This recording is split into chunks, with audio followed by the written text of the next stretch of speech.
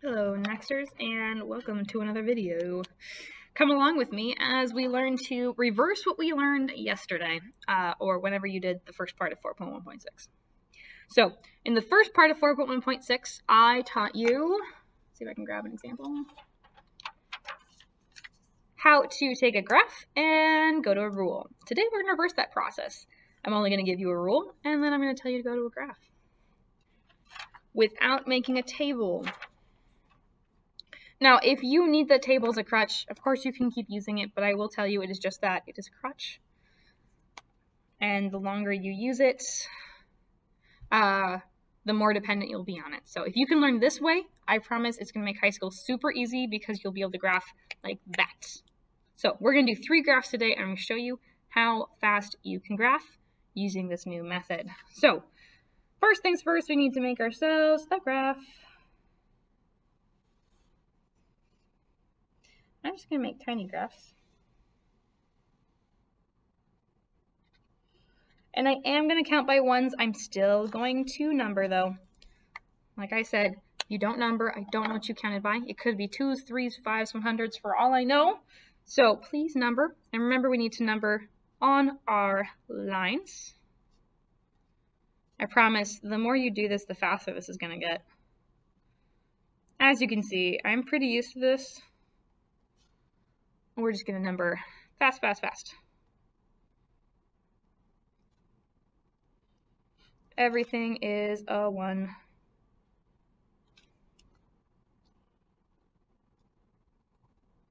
Okay, boom, graph has been made. So today we're going to start with, let's do the rule y equals 2x plus 1. And my computer is dying. Okay, while I plug in, can you tell me what is the growth of this equation?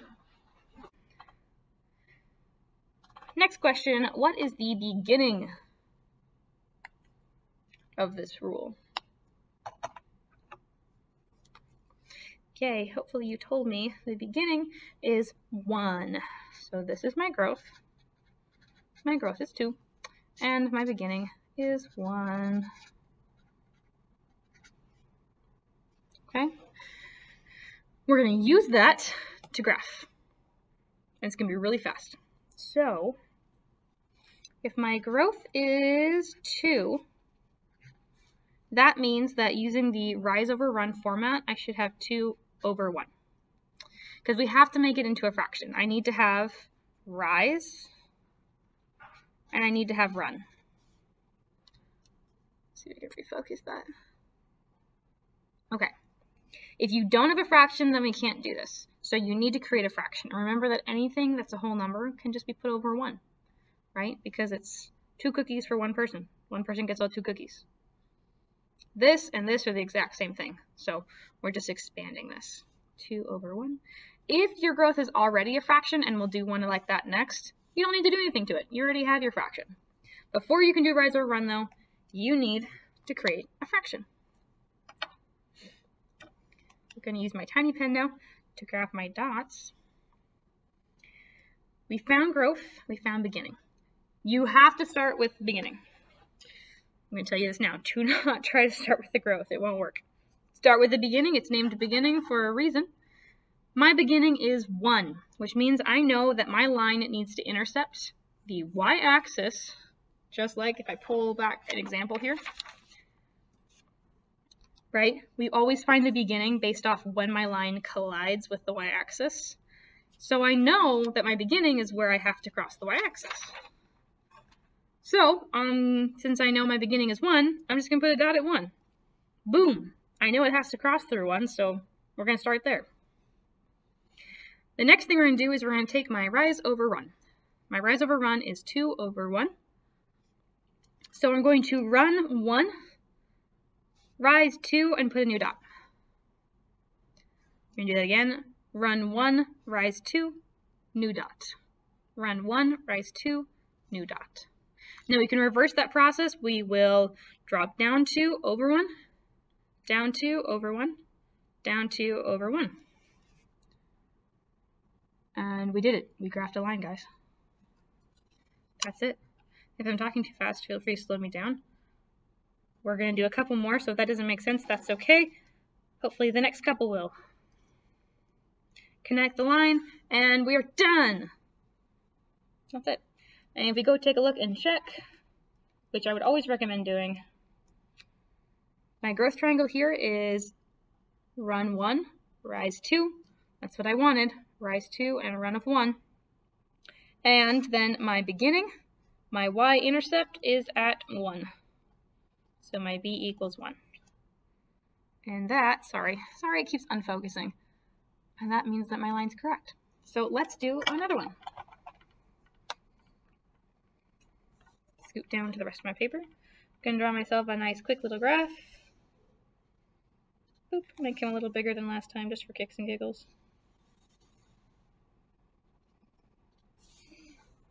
Here is my graph.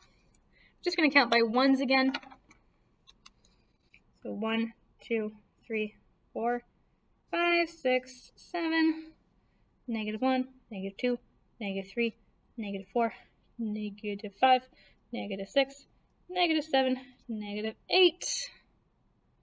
And then up 1, 2, 3, 4, 5, 6, 7, 8. And then go down, -1. Please refocus, camera. Oh well. -2, -3, -4, -5, -6, -7, -8. Okay, so I've numbered consistently. I'm counting by ones all the time. I have now labeled my axes, so the only thing that's left is to draw myself a nice pretty little line. Now let's go with green this time. So I am going to graph the line y equals, let's do 2 over 3, x plus 1. Okay? So my growth is 2 over 3, growth. So rise over run, my rise, according to my fraction, is 2, and my run is 3. This is why in the last video I told you please leave your growth as a fraction, because it automatically gives you the rise over run. If you break it down to a decimal, then you have to re-figure out what the fraction was. So don't do that. Leave it as a fraction, and then look, I know what my rise is and I know what my run is. Nice and simple. Draw an arrow. My beginning equals 1. I really like ones today, apparently. Okay. Actually, let's change that. Let's make this more interesting. Let's make this a 3. There we go. Now it's more interesting. So we start with my beginning because it's the beginning. So we're going to start at 3. So put a dot at 3. So where I know I have to pass through. And then since my rise over run is 2 over 3, we're going to start at 3. We're going to run, which is 3, rise, which is 2, and then put a new dot. So run 3, rise 2, dot. Run 3, rise 2, dot. We can reverse that. We're going to go down 2 over 3, down 2 over 3. And then we connect all of our dots.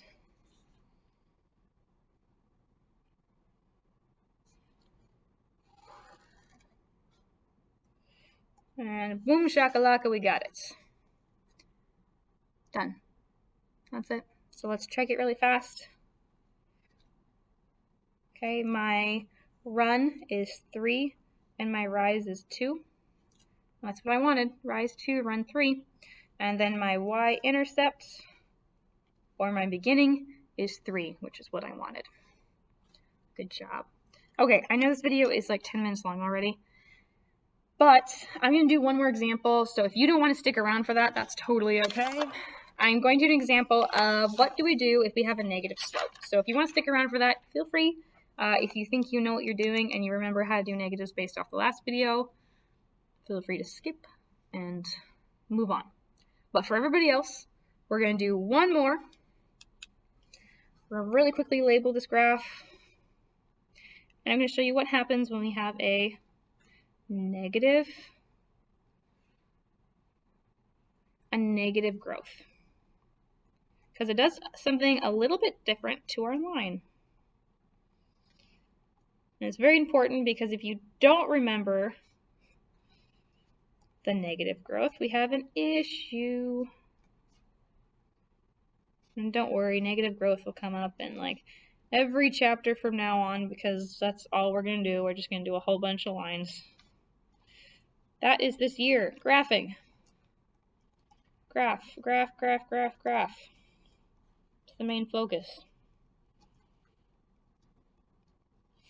Okay, let's make this one. We're going to use the rule y equals negative 4x. And let's do a negative 3. Now, this could be a plus 3. I'm making a negative 3 because I haven't shown you what to do when the beginning is negative either. So this is just going to be negatives. All the negatives. So first things first, my growth is equal to negative 4. Remember, if it's just a single number, I need to make it into a fraction. So I'm just going to put it over 1. That simple. So that means that my rise is negative 4 and my run is 1. And I'll explain what that negative 4 does to the rise in just a second. And then here's a really important part because every year somebody gets this wrong. And I forget how to spell beginning. This right here, the beginning, is negative 3. Not 3, negative 3, right? If this was a tile pattern, it would start with negative 3 tiles. If it was a tree, it would start at negative 3 feet. If it was a table, it would be 0 equals negative 3. Okay? So, make sure you get that right. Not 3, negative 3. Grab the whole thing. So we're going to start at negative 3. So start at 0, go down to negative 3. Put a dot. Oh, you're so blurry. Hi. And then we're going to do our growth. So our growth is a rise of negative 4 and a run of 1. That negative 4, instead of going over 1, up 4, I'm going to go over 1, down 4 because it's a negative. Okay? Over 1, down 4. And whoop, I have gone off my graph. This happens a lot with negatives, especially if the beginning is a negative. That's okay, we're just going to backtrack.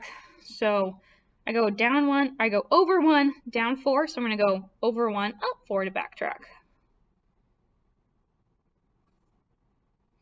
They should all make one continuous line. If you did your dots and they started going that way, you made a V, which is not what we want. Not a thing. Not a thing until like calculus, so don't do it. Okay. Connect all your dots. And that's it. I want to show you something really fast. On this paper, both of my lines had a positive growth. And you'll notice that their lines go to the right. Start at the left, go to the right. Left to right. And they're going up. So just like you would read a book, you always start from the left to right. So if it's going up, starting from here to here, then it's a positive growth. If looking from left to right, it is going down, it's a negative growth. Okay, we'll explore that idea more in chapter 5. But for right now, if it's going down, it's a negative growth. Okay, remember that for me. Negative growth. Okay, if you have any questions, please let me know. Otherwise, the rest of this lesson, you are just going to be doing this. It'll give you a couple lines, and you'll answer a couple questions about those lines, and you'll graph them. And that's it. If you need graph paper, please ask. Have a great day, everybody.